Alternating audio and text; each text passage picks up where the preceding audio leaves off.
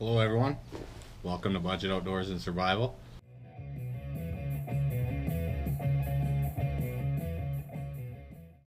I'm just gonna do a quick little gear review and a bit of an update on our wildfire situation here. As of right now, all the evacuation orders have been brought back down to alerts, which is a good sign. We did get some rain the other day, haven't had any since. Woke up this morning, it was pretty chilly out today, but we're still, I don't know if you can really see anything, but we're still pretty smoky down here. So hopefully it starts going good for us here. It has already. Then by Sunday I'll be able to go out and get that 24-hour video done. I just found yesterday on the news that they're sending, what was it, 200 troops from the Army. It's mostly up north from where we are that's getting the worst of it. So our thoughts and prayers are everyone out there that's being affected by wildfires. Same with down south in the States there. Hope everything goes better for you guys.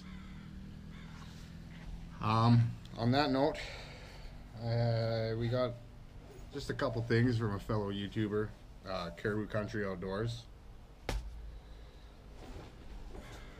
We got two of these nature hike sleeping bags. Now this is a summer version, pretty lightweight. This is, I can't remember how long this was, but these compression straps on the side, you got 4 of them, pretty small. Like I said, we got 2 of these. I think they're 5 degrees is the coldest, and up to 20 degrees they said. But when it's 20 degrees, do you really want a sleeping bag on? But yeah, so we just got these 2. I only brought one with me. I didn't think I should bring both of them. But yeah, we got that from him.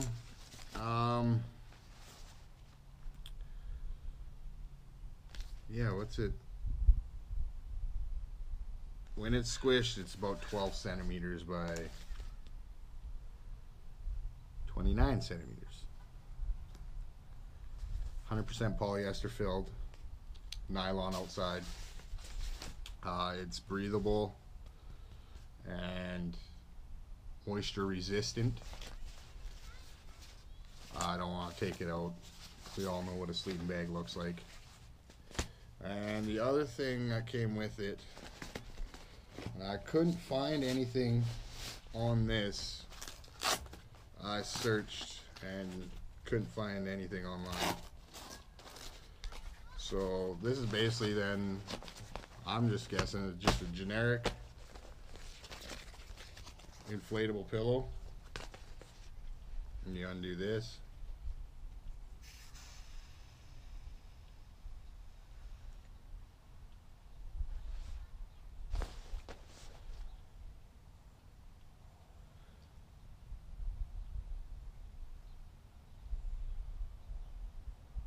It should inflate, it takes a bit.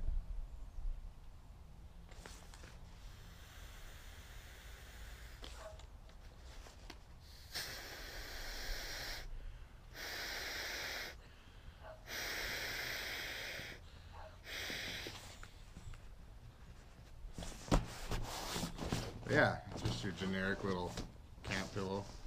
Like I said, I couldn't find anything on this, so any of you guys know the name brand or any of that good stuff, leave me a comment below and tell me if you've used one of these style yet or not. I haven't used one. It feels almost like a air mattress, like a camping air mattress, but should be interesting. I've never slept with a pillow out in the bush before. But yeah, like I said, just a quick little gear video and update on what's going on around us.